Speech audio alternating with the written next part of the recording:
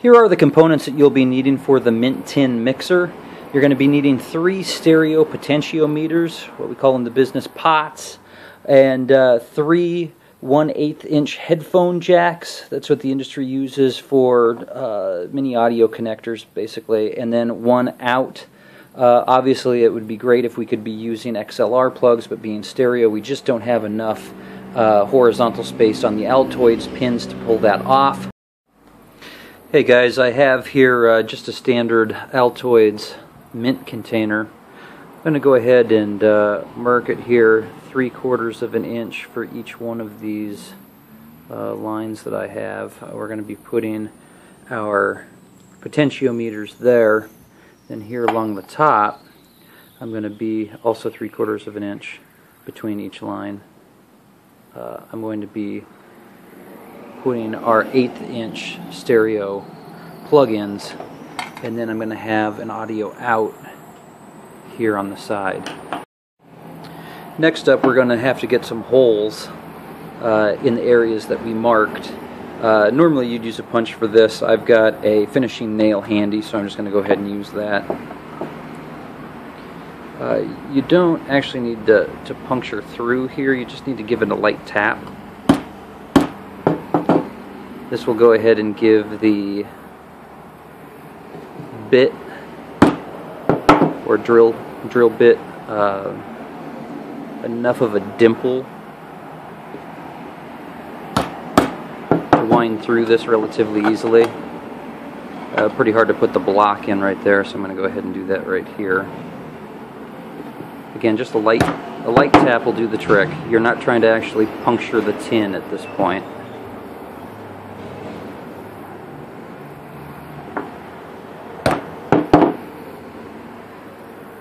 That's what the drill bit is for.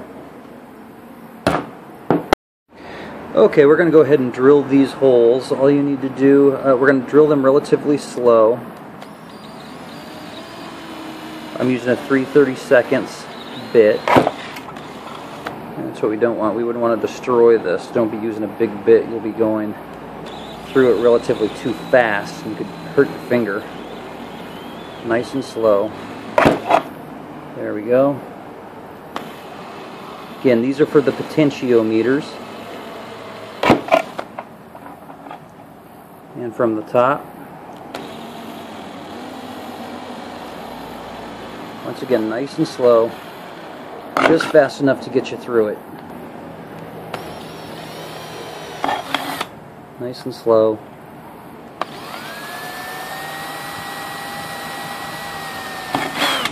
Nice and slow. And the last one.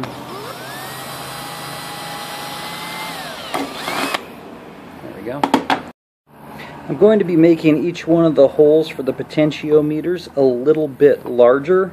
I'm going to start out with a 1/8 inch drill. I'm going to work my way up to a 5/32 drill bit, and then all the way up to 1/4 inch, which should be enough to thread the post of the potentiometer through the lid of our Altoids tin. With the pilot holes drilled, I'm expecting this to be fairly easy. Again, just like before when we were just drilling through the dimples, we're going to take it slow. It is going to contort and warp the lid of the Altoids container just a bit. You keep a firm hand on it. We're not going to re-drill these other holes yet. Now the 5/32. There we go.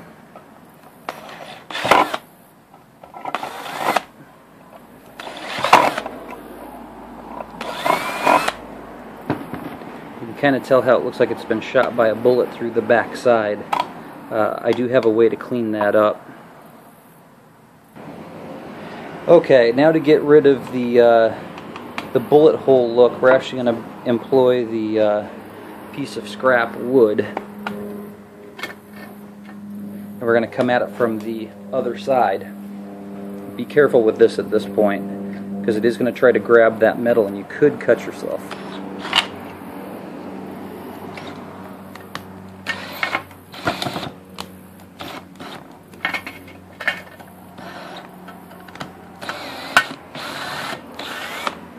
Okay, that's one of them. Now the second one.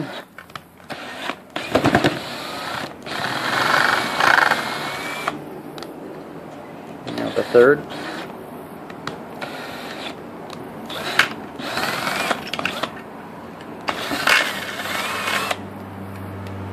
There we go. Now that we have the holes drilled out, you can see that they're still a little bit warped. I'm going to lightly take a hammer here and kind of bang them back into condition. Yeah, we don't have too many rough edges holding up now. I do have one on this one, so I'm going to turn my wood block over. Give this a decent little tap. And you can see some slag or shrapnel on that one. We'll go ahead and take care of that. And we'll take care of this one. Doesn't look too bad. I'm going to do some cleanup there with a file. I think we're looking all right for the potentiometers. Okay, I think you can kind of see it here, right there. The potentiometers, besides the post or the shaft of the potentiometer, they have another small lifted riser here that helps steady the potentiometer in its spot. So we have the main shaft areas drilled here. I've went back and I've used my finishing nail to punch a small dimple into the lid of the tin, and we're going to drill those out so this riser can easily poke through and hold the potentiometer steady inside the lid. I'm using a 3/32 inch drill bit to do the dirty work here. There we go. Now you may need to oval these out if this hasn't been properly measured, or if the potentiometer just isn't sitting flat, you may need to oval these out a little bit to get that riser to properly poke through. Okay, just to show this off here, we have the riser and the post of the pot. These three pots will be lined up here. Well, heck, I'll just show you. There, if you do all of your measurements right, at 3/4 of an inch between each one, your potentiometers should be equidistant from one another. It looks like this one on the left took a little bit of a walk on me. I'm okay with that. I've got plenty of room in there in order to make my soldering joints. Next up, we have to worry about the stereo plugs. Okay, same thing as before, except this time we're stopping at 15/64. We drilled these pilots at 3/32. We're going to be drilling it out at 1/8, then 5/32, then 15/64. Let me get going on it. Drill that one out. There we go. Again, you want to take it slow. You don't want to cut yourself.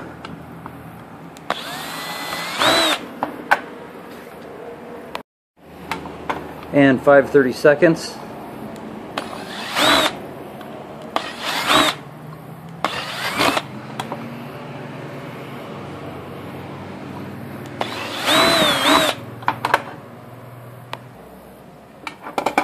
And 15/64.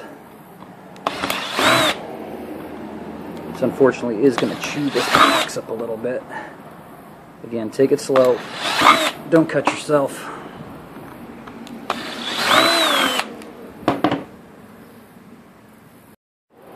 So here's a shot of the mint tin mixer with most of its physical assets in place. We take a look inside the tin. Oh, this feels good, by the way. I mean, it's still feels like a mint tin, but feels a little more stout. It's got some weight to it, so I feel like I can probably adjust these pots with one hand. Once I have all the wire and soldering done inside, it'll add a little extra weight. We'll be running our ground along the top and over here to the side of the 1/8 inch out. We're going to have a little bit of excess wire that we're going to have to deal with, because as this closes, it's of course going to shorten the distance between the 1/8 inch stereo in and the potentiometer soldered points. So we are going to have to worry a little bit about excess wiring inside of the box. We do have a little 1" by 1" space here where there's nothing inside of the tin, and if we have to, we can use that space for a small amplifier circuit. We are using a rat's nest wiring scheme, so there are no circuit boards inside of this small mixer. It's all going to be wiring, pots, inputs, and outputs. With the components in place, you may want to line the bottom of the tin with electrical tape. Well, our connectors are not carrying current, they are carrying audio signal, and we do not want them to touch ground. Okay, we need to tin the ends of these wires. It's pretty easy to do. We just go ahead and get a load of solder on the tip of the soldering iron. Little dab will do you, so just go ahead and brush a little bit on there. Maybe a little more than that. There we go. It's a light tinning.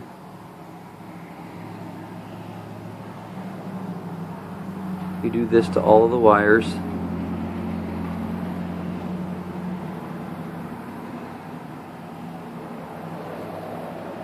You're going to need 3 for the potentiometers, left and right, actually, so 6, and then 6 going from the potentiometers to the out headphone jack. Again, just a light tinning on all of the exposed ends. And then we got a little more work to do actually, because we have to put some 1K resistors in line. I'll show you how to do that in just a minute. Okay, the 6 wires that run from the in jacks to the potentiometers have been made. Now I'm making the wires that are running from the potentiometer back to the out. This is significant because there is a 1K resistor in place. So you're going to need to solder that in. You're going to need to make sure that these joints are pretty good. You still want enough wire in there that things bend around, and eventually we will be putting a piece of shrink wrap on this in order to keep that resistor away from hitting the lid and making any shorts. Okay, now that the resistors are in place, I'm going to go ahead and shrink the shrink wrap around the wire. I would be doing this with a heat gun or hair dryer inside the house, but the wife is asleep, so I'm out in the garage trying to finish this up with a soldering iron. Not the best of techniques, but it does work. You want to go ahead and do that to the remainder ones up there in the top right. Okay, I'm about finished with the wiring here. You can see that I still have to do the green side, which is this one. So we've got brown, orange, and green. I've got dotted brown and brown going to the in posts in on the potentiometer here. And then I've got dotted brown and solid brown heading over here to the stereo plug. And in that line are the 1K resistors. Same over here with orange. Orange, same deal. Dotted orange and solid orange coming in from the input, going up to the left side of the potentiometer. It is inverted here. And then the interior prongs are out from the potentiometer over to the 1/8 inch headphone plug. That is about as much wiring as you're going to need to do for each. Now, if you're super concerned about the grounding, you got to remember that this is a metal case, so the headphone plug will be grounded with the other headphone plugs, and then the potentiometer post that comes up through will be grounding the potentiometer. If you wanted to running grounds from the potentiometer to the headphone jack probably isn't a bad idea, but being this is not a circuit board and that it's rat's nest wiring, this headphone plug is going to be spent for additional soldering points. That pretty much does it. We'll give a little review on how it works in just a minute. Okay, with the wiring all in place, we're going to have to secure this this tin. Now we could do something cheesy and just put a little tape on it or something, but I actually want to make it kind of nice. I've spent all this time on it thus far. What I'm going to do is tap a small pilot dimple and then drill a pilot hole with a very small screw to secure the lid one last time. And you just need to get a little dimple on it, there and there, and we'll put a screw through it.